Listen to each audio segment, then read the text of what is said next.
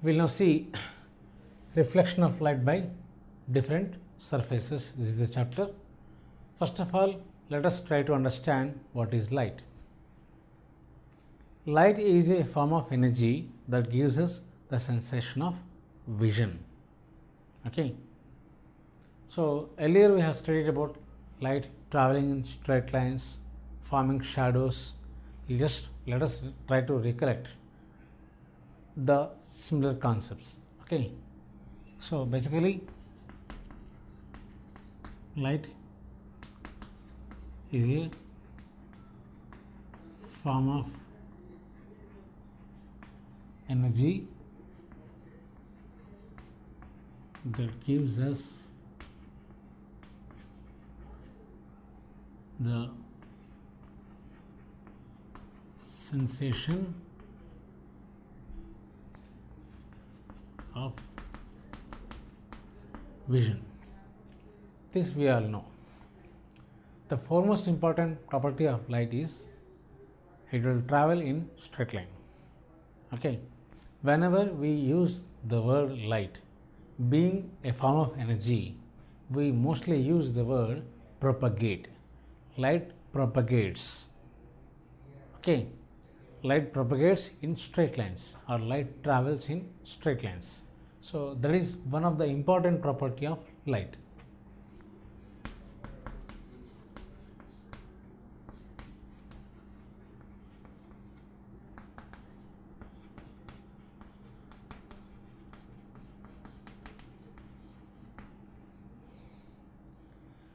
The question is now, why does light travel in straight lines?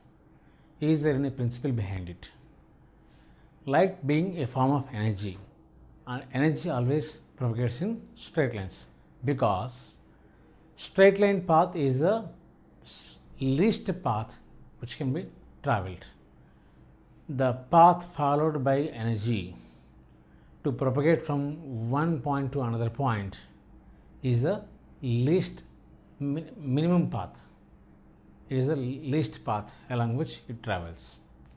So, this is propounded by a scientist called Fermat. It is according to the Fermat's principle that light always travels in straight lines. It is based on this property that we will be able to know about shadows, and shadows are formed because light is obstructed by opaque objects. With regards to light, when light is incident on a body, okay, three things can happen.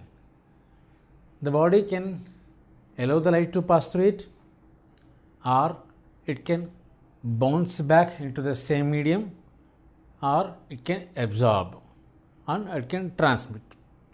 All these are the possibilities when light is incident on a surface or in a body. Okay. So, what happens when light is bounced back?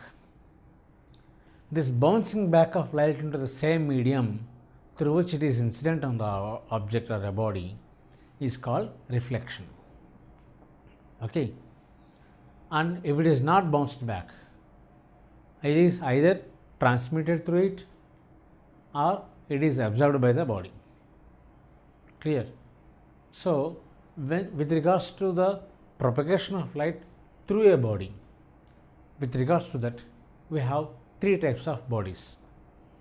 One is transparent, second is translucent, third is opaque.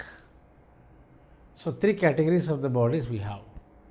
Transparent bodies are the bodies which will allow 100% of the incident light to pass through it. Okay. For example, a plain glass, a clear plain glass, okay, or a clear thin foil, glass foil. What will happen is, whatever the light is incident on it, it will allow all the light to pass through it. 100% of the light is passed through it. That is the nature of a transparent body. In case of a translucent body, what will happen? Or a translucent material, what does it do? It will allow the light to pass through it, but only partially. So it will not allow 100% of the light to pass through it. So only a part of the light is passed through it. Okay. So that is the nature of a translucent material or a translucent body. Right. If a body does not allow any of the light to pass through it, then that body you will call it as opaque body. It is these opaque bodies which cast shadows. Okay. So on the other hand, the opaque bodies, what they do is either they absorb the light which is incident on them, or they will bounce back the light into the same medium on which it is, through which it is traveling. Okay. Now, so it is because of these opaque bodies and the rectilinear propagation of light, the nature of it, because of this we will have a concept of shadow. Right. Shadow is nothing but a dark patch of light, a dark patch which is formed behind an opaque object because of the obstruction of light by the body, by the object. Okay. Now, if I have a source of light here, S is the source of light. When I am putting it as a point, one simple point, I will call it as a point source of light. If it is not a single point, if it is a bigger one, right, we will call it as an extended source of light. So, assuming that it is a point source of light, light will travel in all possible directions in the form of rays, light rays.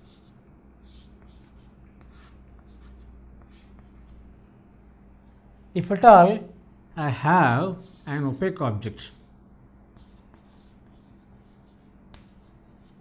an opaque object is there in between.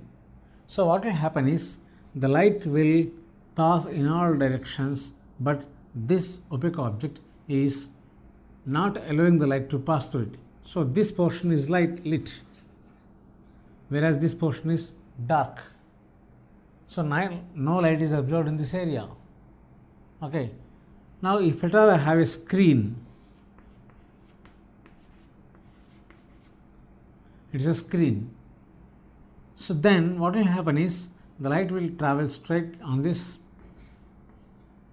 say this is the area PQ, beyond Q above this and below Q beyond this particular point P. Beyond these 2 points we will be able to see the light, but the light is obstructed in this region P to Q by this opaque object from the source, point source. So this region on the screen P to Q is nothing but the shadow of the opaque object, whatever you have. Clear? So it is because of this opaque nature, or it is because of the rectilinear propagation of light that shadows are formed, and this is the basic concept involved in eclipse formation. Either it is a solar eclipse or the lunar eclipse. Okay. For a shadow to be formed, we need 3 objects. One is the source of light. It can be a point source or an extended source of light, an opaque object, and a screen. These 3 are compulsory to observe a shadow. In case you don't have the screen over here, you don't have the chance to observe the shadow of the body. In case source and screen are there, but this opaque object is not there, then you will not be able to observe the shadow. Okay. Now, based on this shadow formation, we have the eclipse formation also. We have 2 kinds of eclipses, solar eclipse and lunar eclipse. Okay. Lunar eclipse means the moon is obstructed by the earth. Okay. So you will not be able to see the moon. So in that case, in the lunar eclipse, the sun is a source of the light. We have the sun here and we have the moon over here. Okay. Moon is the screen and earth is in between. Earth is in between the sun and the moon. So the shadow of the earth is formed on the moon, which is a screen.